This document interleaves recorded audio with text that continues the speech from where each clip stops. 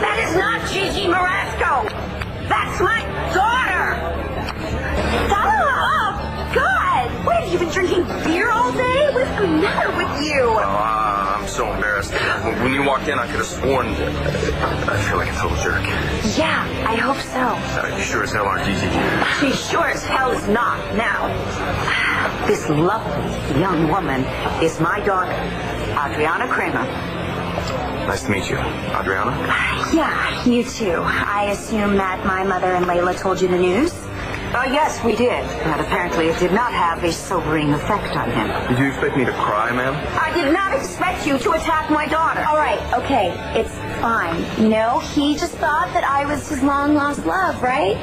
Who is going to be so very thrilled to find out that you're alive and well? Yeah, she's just going to faint with joy. Mm-hmm. So we got to get you back to Landview, Brody. Reunite you with Gigi and your son. Forget it. I'm not going anywhere. I don't get it.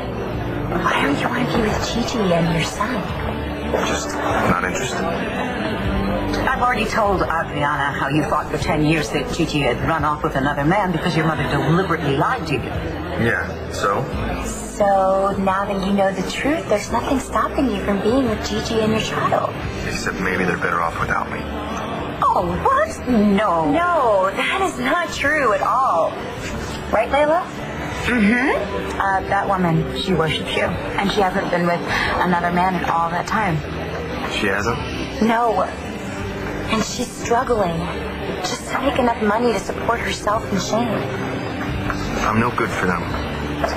This is a big waste of time. Wait, okay? I want to show you something. Your son made this. It's about his father, the superhero. So the kid thinks I'm a superhero, huh? Of course he does. Why wouldn't he? Fought in the war.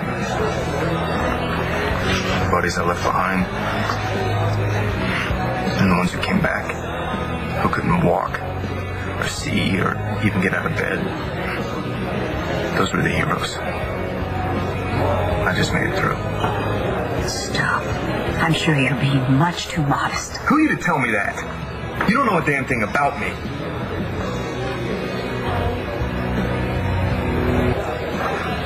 Except that you loved Gigi, who is such a good friend. Do you think we would come all this way if she wasn't? She's so sweet, and she's had a tough life.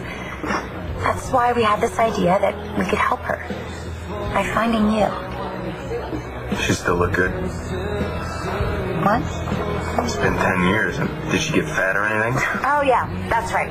We just get fat and disgusting, while men, they just get more handsome, right? Oh, I'm sure she's just curious. I'm happy to report that Gigi is a stunning young woman. She always was a looker. Like you. And you. And you too. Gee, thanks. I have one more question. Go for it. If Gigi needs me as much as you say she does, why isn't she here herself?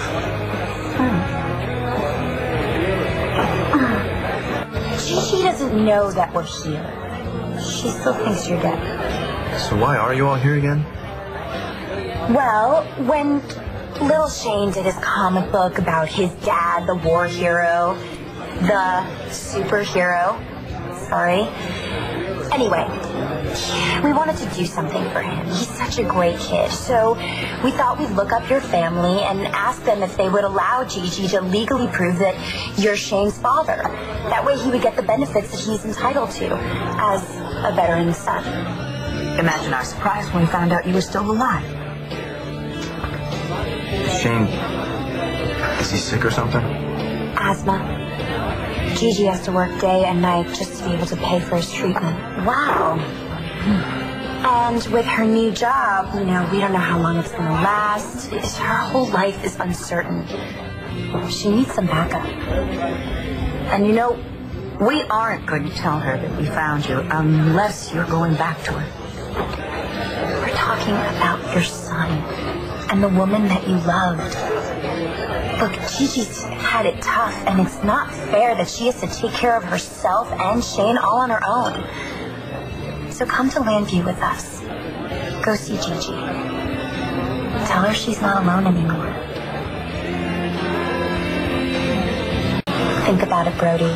Think about the look on Gigi's face when her hero comes walking through the door. She wouldn't be a little suspicious that I just, out of the blue, track her down after all these years? I've already thought about how you're going to explain that. Gigi and Shane were living in Paris, Texas, and a few months ago there was an incident there. It was in papers all over the country. Gigi and Shane's names were mentioned several times.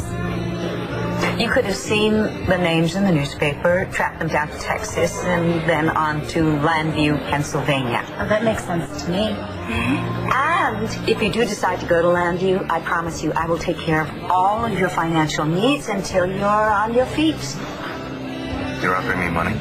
Well, all of you money. You, Gigi, and dear little Shane. There's a limo outside and a private jet waiting to take us back to Landview. Limo. Private jet. With champagne on board. And you?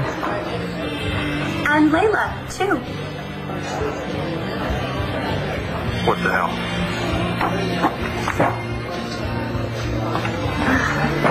Oh, wow, you guys.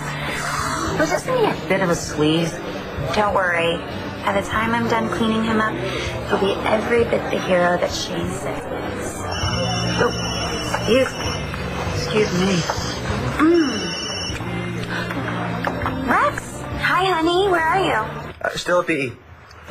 Really? How's Gigi? Okay. I guess. Where you at? I'll pick you up for dinner. I ended up having to fly out and meet Layla. That business deal was a little bit more complicated than we thought it was. I should be back in a few hours. Everything under control? Oh, yeah. The deal is signed, sealed, and soon to be delivered.